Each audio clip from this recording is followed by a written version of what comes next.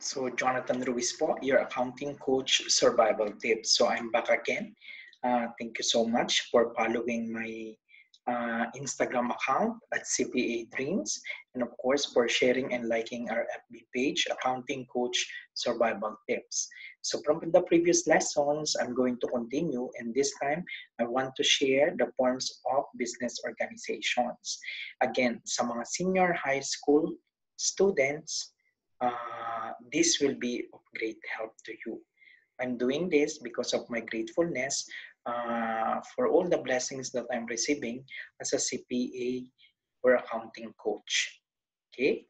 So if you have friends that you think uh, these videos can help them in their journey, in their study, please share it with them.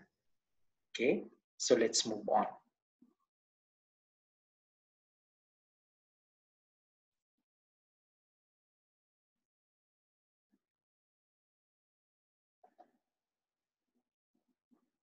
So again, this senior high school K-12 basic education curriculum. Those that are taking specialized subjects, ABM, accountancy, business, and management. This will be useful to you because this will be your foundation. If you are going to plan to take the Bachelor of Science in Accountancy. So it will really be helpful. So you need to put it into your heart. Again, our agenda for today is forms of business organizations. Our learning outcomes, I'm going to give definition of different business organizations. We are going to differentiate it. We will give the advantages and disadvantages of each form. Okay.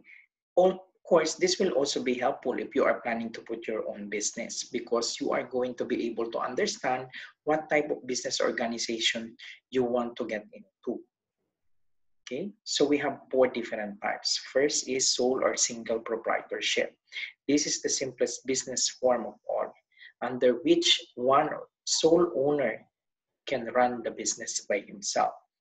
Okay, partnership. So this is where a form of business organization in which two or more people share ownership and as well share the responsibility of running and managing the business. And of course, they need to distribute profits according to their agreements. There are different types of partnerships, so I would not enumerate them, but just to give you sample is general partnership and limited partnership. So another type of business organization is corporation, which is this should meet some certain legal requirements. Here, corporations are owned by different stockholders or stakeholders. They share profits and losses generated through firms' operations. Okay, so they have three distinct characteristic actually. One is legal existence. Second is they are limited liability. This will be discussed more once you get into higher accounting. And cooperatives. This one is widely known as the co-op. This is an autonomous association of persons united voluntarily to meet their common economic, social, and cultural needs and aspirations. So they are democratically controlled enterprise. Okay, now let's go on to single proprietorship. So ano yung mga characteristics niya? Single ownership, no sharing of profits and loss. So kung magpa-profits yan, ikaw lang ang makakatanggap. Kung magkakaroon ng losses yan, then ikaw lang din ang mag-shoulder. One-man headache as well, or one-man's capital.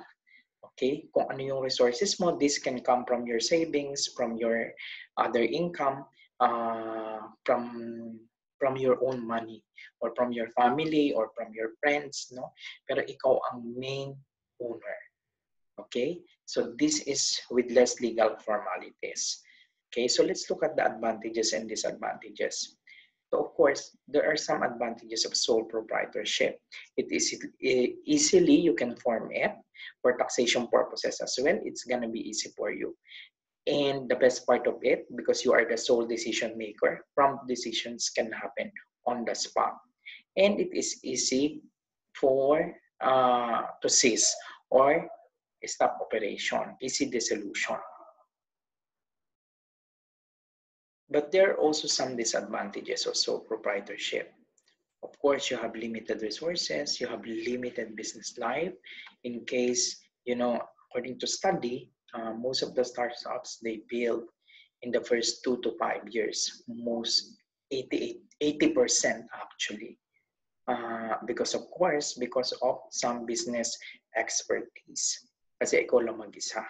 Of course, this also in the future, if you went bankrupt, your suppliers, creditors, they can go to you after your personal assets. So meaning, kahit personal mo na yan, not even owned by your business, since ikaw ang main owner, covered pa rin yan.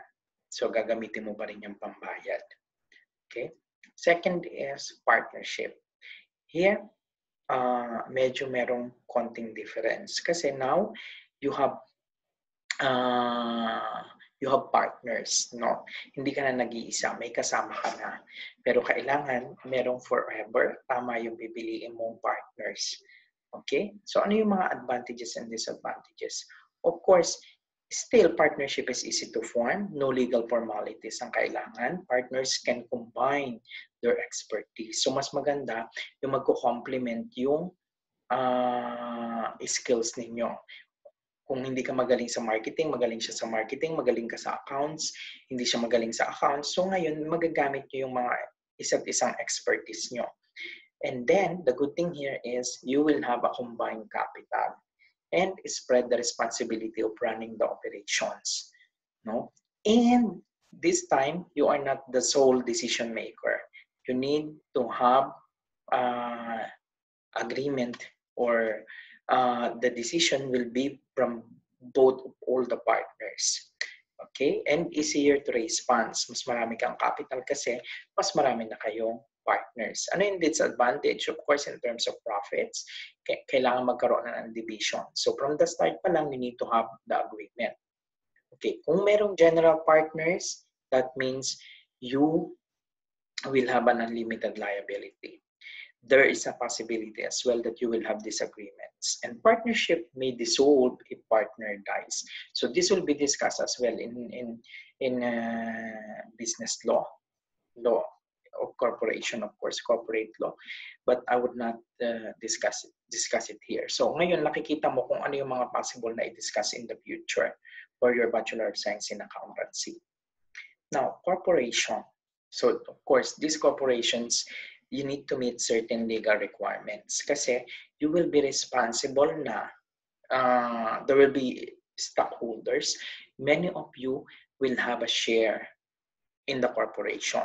The good thing here is, let's look at the disadvantages and advantages. Of course, there's a possibility of double taxation sa disadvantage kasi kung ano yung marireceive mo from the corporation, it can be taxed as well on your side as personal income. And then, doon naman sa corporation, na-tax na rin siya. It can be costly to form, no? Kasi may mga payments na kailangan gawin. And more administrative duties. Kailangan mo ng mas maraming funds here or maraming members. And of course, there are also advantages. Limited lang yung liability mo. They cannot go after your personal assets. You can also transfer your ownership. You can sell your shares. Madaling erase ang capital this time. And of course, there's also a tax benefits here. Of course, kung merong disadvantage, merong advantages. Now, let's go on to cooperatives. Like what I have said, this is a democratically controlled enterprise. It can be a utility cooperatives, it can be a retailer cooperatives, yung mga co-op na naririnig mo. Actually, this is very popular sa mga provinces. No, ginagawa talaga to para makatulong sa mga members. So what are the disadvantages and disadvantages? Advantages owned and controlled by its own users or its members. No, maganda dito is napupul yung resources for their mutual benefits or mutual gain. Or there will be also a good part of it. You will have a higher buying power. Okay, taxes, of course, this is not the same as the corporation. This disadvantage, of course, should be a required stable group. No? Kailangan yung users and owners, they will have a good board of directors. So differentiation. So let's differentiate one from the other. So again, sole proprietorship is inexpensive. Partnership is still easy. You have a shared startup cost, no? Kasi mas madali na yung sharing ng capital. And then corporation, you have a limited liability. In terms of liability, kukumpare mo sa sole proprietorship and partnership, sa corporation is limited lang. They cannot go after your personal assets. Cooperative is very different because it's membership control. Democratic and also, of course, limited liability as well. All of them are interested in profits. No? Siyempre, kaya ka nga nagbi-business, you are after profits.